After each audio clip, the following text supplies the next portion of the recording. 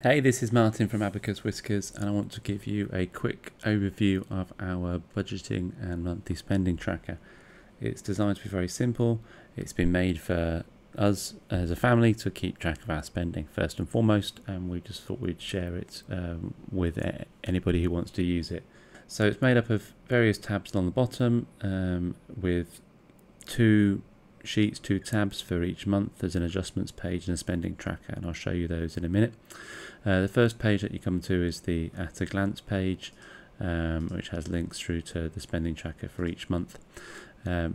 This really comes into its own at the end of a month or end of a few months, where you can look and see a nice overview of your spending over those months. Okay, it allows you to spot sort of trends and patterns. The main tab for you to fill in, which is then pulled through onto almost every other tab, is the regular income and outgoings.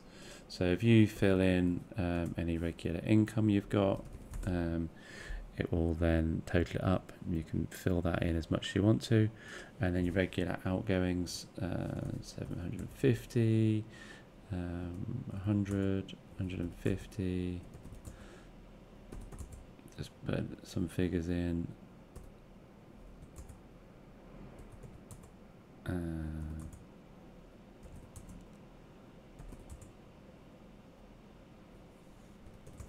There you go. So I've put some figures in.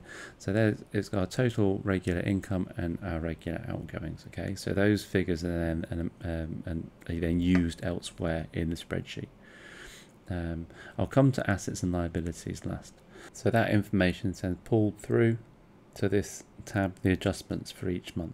Okay, so this allows you to change the regular income and outgoings, because sometimes you get paid a little bit more, a bit less, your child benefit might be higher or lower, gas bill might be a bit lower or higher, etc. So you can just put your plus or minus figures in here.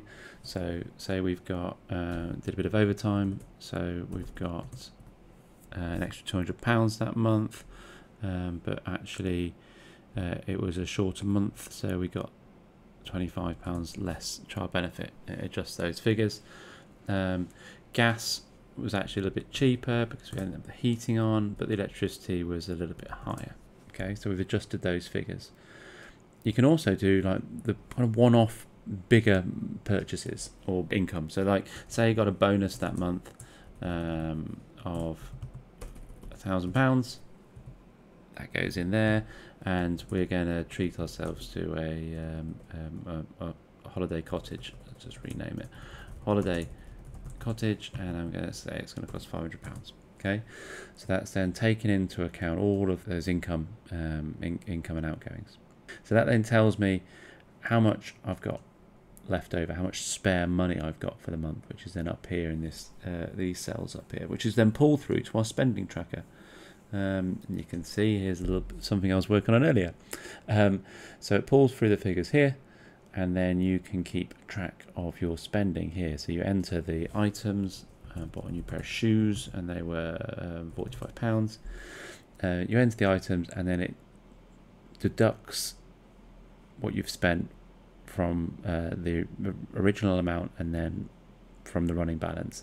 So it will allow you to keep an eye on how close to zero you're getting, okay, as well as keeping a track of your total spending for the month. And then if you look at the at a glance page, you can see that in August it's then got all our totals and our monthly spending, outgoings, income, and then how much is left at the end of the month. And hopefully that positive balance I can then use to add to a savings account or investments, or carry it over to the following month. Okay, so that's why this page, once you've done a few months, is useful, because you can sort of have a look and see patterns and things.